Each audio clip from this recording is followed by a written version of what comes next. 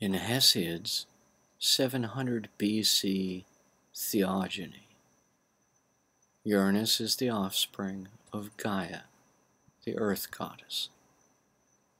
But Spartan choral lyric poet Alcman, 600s BC, and Cyrene Libyan librarian at Alexandria, Egypt, Callimachus, 305 until 240 BC, both elaborate that Uranus was fathered by Ether, the god of heavenly light and the upper air.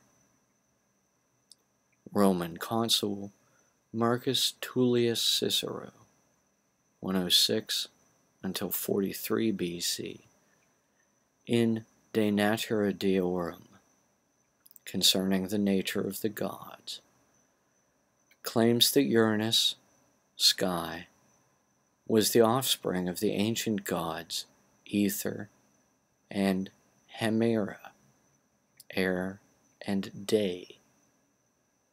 But according to the Orphic hymns, Uranus was the son of Nyx, the personification of night. Uranus's brother was Pontus, the original god of the sea.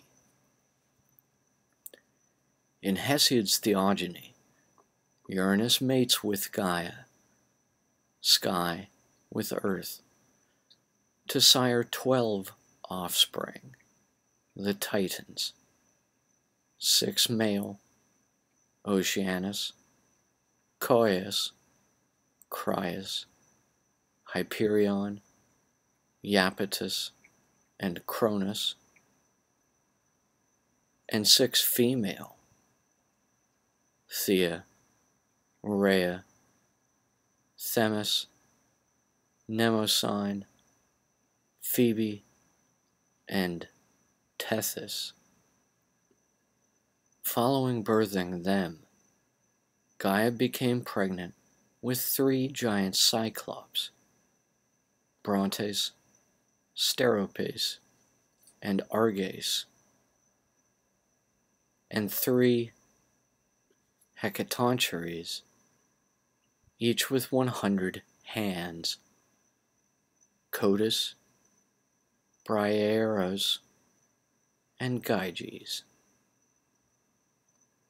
While Uranus hated the Titans born him by Gaia, Gaia herself hated Uranus for siring the Cyclops and 100-handed ones on her, these being imprisoned in Tartarus, the womb of Gaia, that is, a cavern within the earth.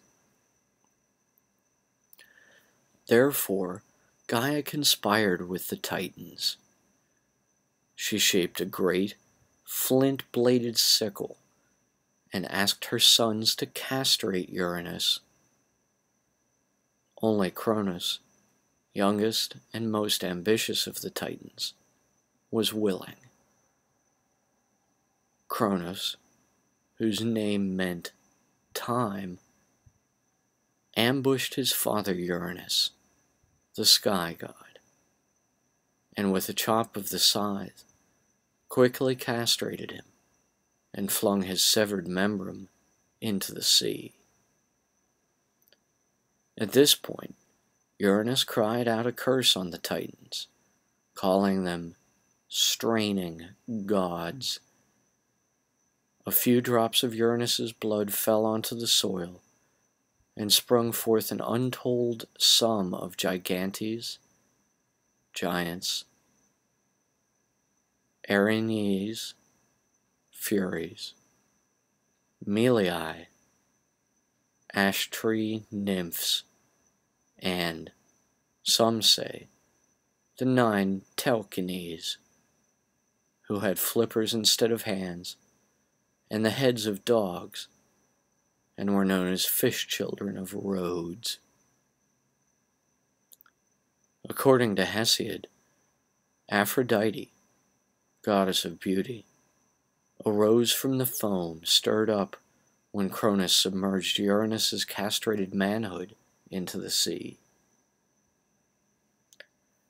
After Uranus was deposed, Cronus re-imprisoned the Hecatoncheires and Cyclopes in Tartarus. Uranus and Gaia then prophesied that Cronus, in turn, was destined to be overthrown by his own son, and so the Titan attempted to avoid this fate by devouring his young. Zeus, however, through a deception by his mother Rhea, avoided this fate. The Bronze Age peoples of Anatolia and northern Mesopotamia, known for the kingdom of Mitanni, where Indo-Aryan speakers formed a ruling class over the Hurrians, shared a strikingly similar religious myth to this cosmological origin story from Attican Greece. In their myth, Anu, the sky god, was castrated by his son, Kumarbas, identified with Sumerian Enlil, and by the Ugaritic with El, who bit off his father's genitals and spat out 4 gods: Aranza, personification of the river Tigris; Ulakumi, stone giant; Tashmishu, later called Sualiat by the Hittites; and Teshub, bull god of storms, cognate to Babylonian Marduk, who would later slay him.